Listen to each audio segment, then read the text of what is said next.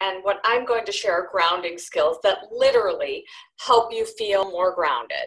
So the first is 4x4 breathing. When we are anxious or upset, we very often breathe shallow.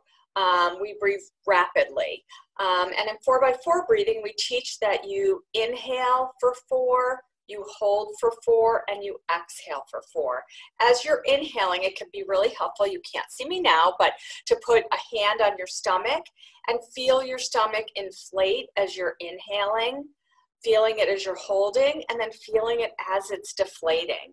And with 4x4, a message is literally being sent to your brain to slow down. You're safe versus that fight or flight. As you are counting, you're paying attention to the counting and giving your brain a break from intensive or intrusive thoughts.